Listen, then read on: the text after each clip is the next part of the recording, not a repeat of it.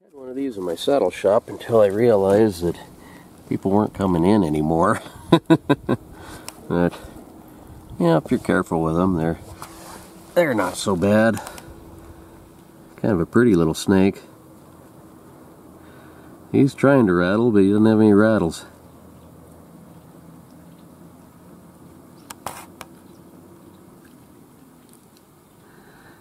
I found out they can live 50 years, so they're pretty safe for me unless they're down around people where they can get themselves into trouble.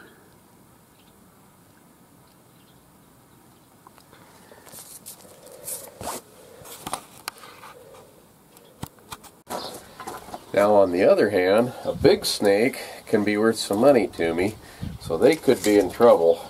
This one a friend got, and it is almost 4 feet. Oops, shoot. It is almost 4 feet long, and it is 5.5 inches wide. I've been wanting to make a pair of stirrups out of them. Snake skin is really thin and not very durable, so what I thought I could do is cover the outside of the stirrups with the snake skin and then put either heavy varnish or maybe some fiberglass resin over the top of that. I used to make belt buckles out of these.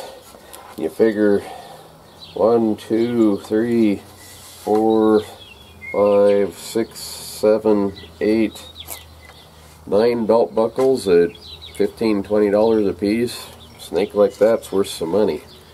So them little guys, they're safe. A big one like this, maybe not.